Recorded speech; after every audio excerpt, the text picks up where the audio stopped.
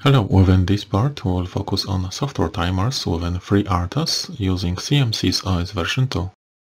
Software timer is one of the standard components of every real-time operating system. Within FreeRTOS implementation, software timers allows to execute a callback at a given time, so the timer period.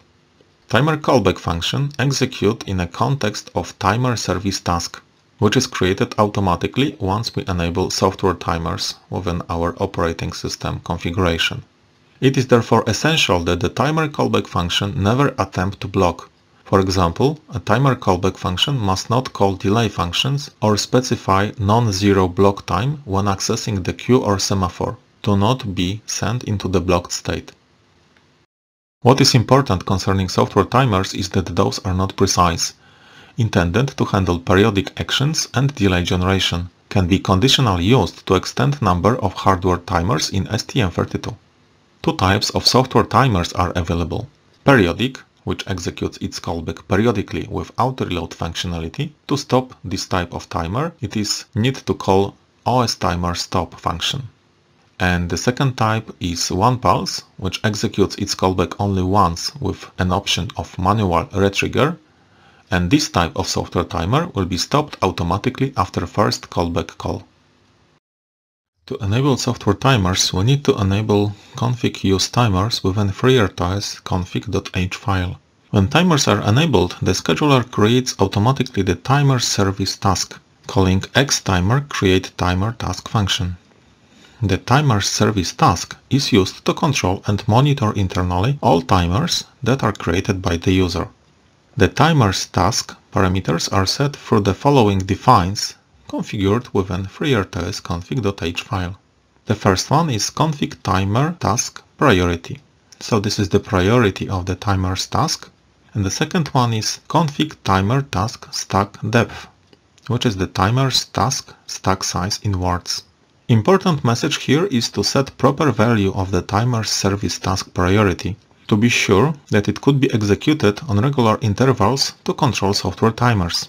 The scheduler also creates automatically a message queue, which is used to send commands to the timer task, like timer start, timer stop, etc. The number of elements of this queue, so the number of the messages that can be held there, are configurable through the defined config timer queue length. And this is as well configurable through FreeRTOS config.h file. Let's have a closer look at configuration parameters of the software timers. All of them are available within FreeRTOS config.h file. Just to remind you, to enable the software timers, it is necessary to set one at config use parameters within this configuration file. So the first parameter is a config timer task priority. This value needs to be chosen carefully to meet the requirements of the application. We have described it already a slide ago. Then the config timer queue length, so it is the size of the queue with the commands to the timer task, and it should be estimated on the knowledge about possible senders to this queue and priority of those versus timer service task priority, just to be sure that this queue will be not overflowed by the commands sent by the other tasks. And the last one, so the timer task stack depth, this should be estimated on the timer callback function stack requirements. So again, we can use the same technique like I have proposed already when we were discussing the tasks and the stack size of the task we should assign to. More information you can find on this link present on the slide, which is coming from FreeRTOS web page, and it's about configuring a real-time operating system application to use software timers.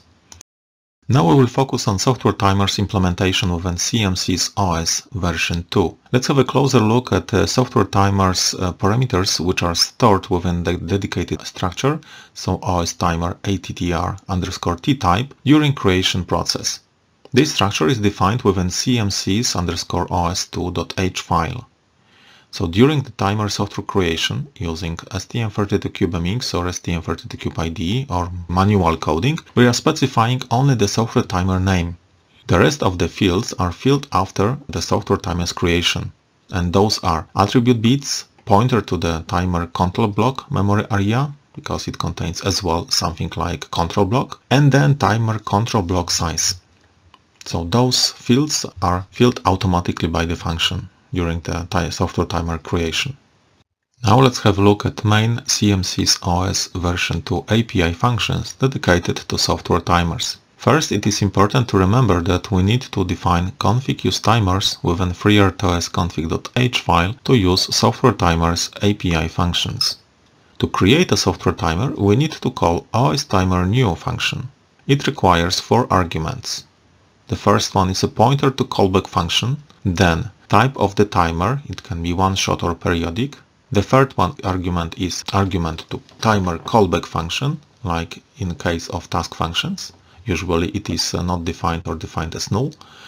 And the last argument, it is a timer attributes specified within OSTimer attr_t structure. Usually we are defining there only the name. And in case we don't want to give any name to the timer, we're just specifying the null here. This function returns a handler to the newly created software timer or null in case there was a problem, usually issues with memory allocation.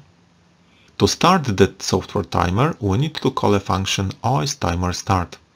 It requires 2 arguments. The first one is a handler of the timer to be started, and then the second one is a timer period given in ticks, usually 1 milliseconds.